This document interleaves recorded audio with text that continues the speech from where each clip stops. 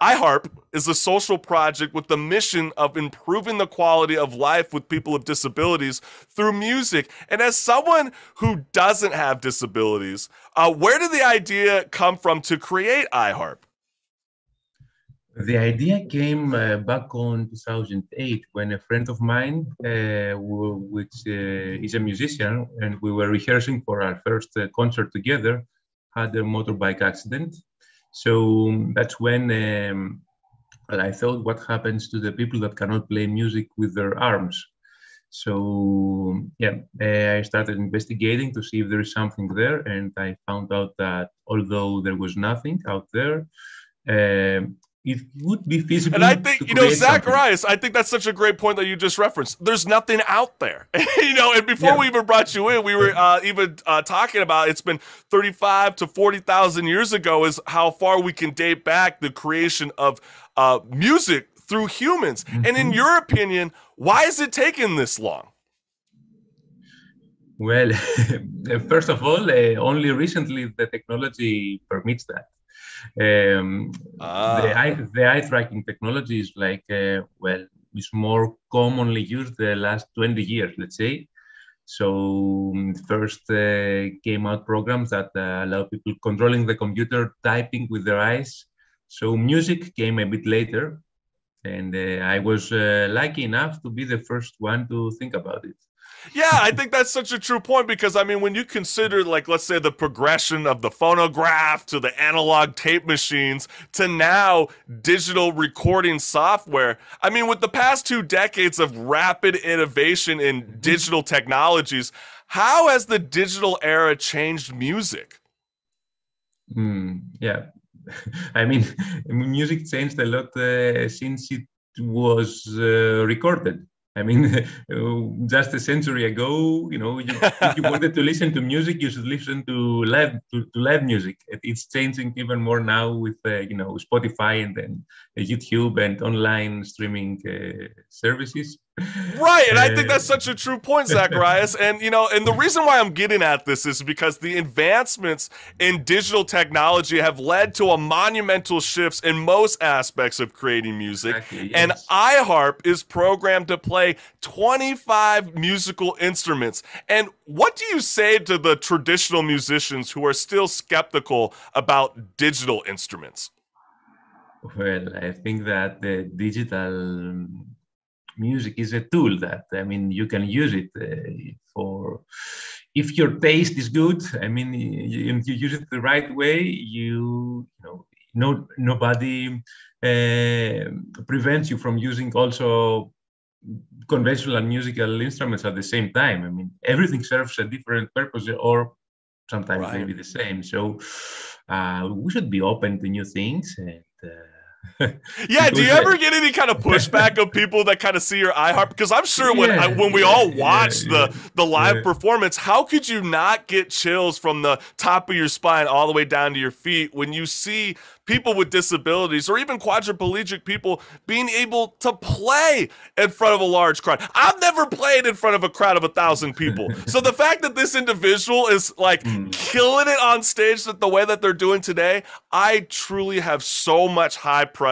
for you, Zacharias. What you're doing, you are a God saint to this world. And I'm in awe of you, my man. I think you are such an incredible individual. And I was kind of telling the CCS family before you even jumped on that I was a self-taught musician, and I believe in the power of music to being very therapeutic. And from your experience, how life-changing has it been for you and to those who are playing EyeHarp today?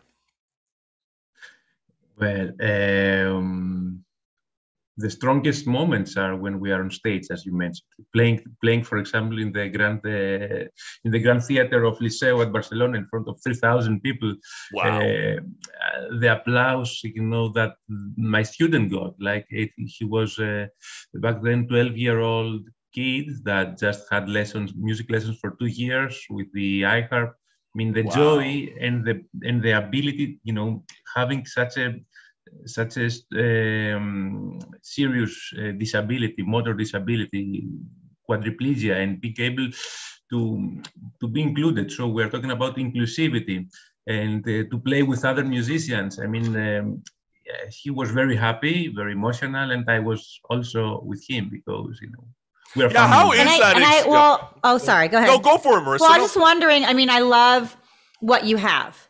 The first time I heard about this, Chris had brought it for a What's Good, and we're so thankful for you to come on. But like I said, I feel like, how are you making this accessible to more people in the world? Like, what are you doing? Because it's so brilliant. And what we can't understand is why someone like Musk hasn't jumped on with you, or someone with a lot of funding to make this happen. Because Microsoft, Apple, if Facebook. I had anybody in my family that wasn't able to play because of a loss of a limb, right, and they're able to create something through this, I would want this. And I know you can get it, but how are you making it accessible? Like, what are you doing for EyeHarp?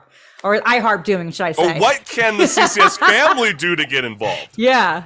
Yeah. So, look, what you're already doing right now is important. So we have to let people know that this exists. And all these 10 years that I have been on the project, from the idea, the implementation, the concerts, the classes with the students, now we're at the point that we have the material to demonstrate that this is possible, and to demonstrate that, it's not a toy. It's a musical instrument that can be played like other musical instruments. Mm. So we have shown that people can play music with the rights at a high level. So now people start believing in us. And of course, we would like any collaboration with big names that can make us do it better. Yeah, I'm calling you out, Microsoft and Apple. I'm calling you out, Elon Musk and, Mark Zuckerberg. This is already a fascinating tool. Forget the Neuralink. Let's get EyeHarp on board. And what do you say to those critics? Because I don't know how it's like in the European landscape, but I know there's an attack on music when it comes to the arts and the high school level and the junior high level. So for the critics out there who argue that music programs in schools can detract from academia or hinder a student's learning, what do you say to those individuals? I mean, the music is beauty, is a nice, has a therapeutical effects, psychotherapeutical effects on the individuals. It brings us together. And moreover, musicians are found to have better cognitive skills in general. So music is a very fascinating game, a world that makes us better persons, more skilled persons. Brings us together. I mean, music has been with us from the very beginning of the humanity, and we need music. Hey, true. And I know, Zacharias, that we're in the middle of COVID, but we do got European listeners out there today. Are there any plans for EyeHarp to be hosting any kind of live concerts in the future anytime soon? There will be a concert in Sevilla, where I don't know how. In Spain, in the south of Spain. This will be around the end of, in about, let's say, less than 1 month. I think it's 20. That is so March. cool. Someone buy me a ticket to Spain. So right. I'm waiting, Come on, I got my vaccine passport. Let's go. But then again, if you had the money to buy, co-host Marissa Pitts a ticket to Spain, I'd rather have you use that money to go donate towards EyeHarp.org. I know Marissa might gripe with that statement, but I truly believe in the power of music. I'm just the fact that you've made this happen, Zacharias, to join us live on the Chris Collins Show, Millennial Talk Show, means the world to me and all the other musicians that are tuning in live today. And I hope that this project sets the milestone for decades to come. You are phenomenal, man. You are a genius. You are a genius. I hope you know that, and don't ever stop pursuing this project, my man, because this is such an incredible tool. And I want to say thank you again for joining the Chris Collins Show, Millennial Talk Show. Yes, thank you so much. Thank you so much for having me here. You're doing a very good job. And let's keep in touch. I'll do everything I can in the power of the Chris Collins Show to keep amplifying this voice and making this thing more global on a grand scale. You're amazing, my friend, and enjoy the weekend.